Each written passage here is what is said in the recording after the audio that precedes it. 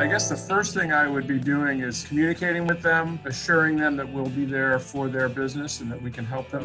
Your job as a leader is to be chief realist, not chief optimist. Tell me the truth, and people know if you're not telling them. So I'd be focusing on my customers. I'd actually be using products like Customer Gauge to get my customer sentiment as well as my employee sentiment with the eNPS.